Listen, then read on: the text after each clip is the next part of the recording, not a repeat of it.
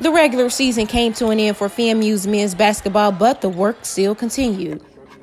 Rattlers brought their talents to Gretna, Florida, joining Bethel Baptist Church to build a Habitat for Humanity home for the Akins family. I was so happy I began to shed a few tears and thank God for blessing me with this home. FAMU even donated to this 8-week project, contributing to the $65,000 needed for approval.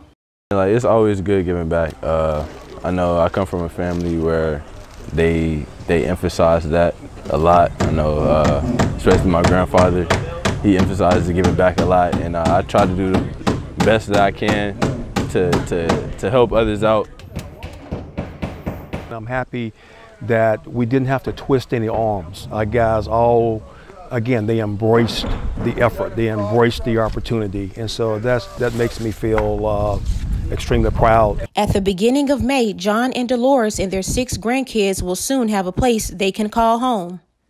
Well, it was a new experience for FAMU's men's basketball team as a whole. They usually assist on the court, but they found value in assisting others who are in need. In Gretna, Florida, I'm Bria Wesley, News 20.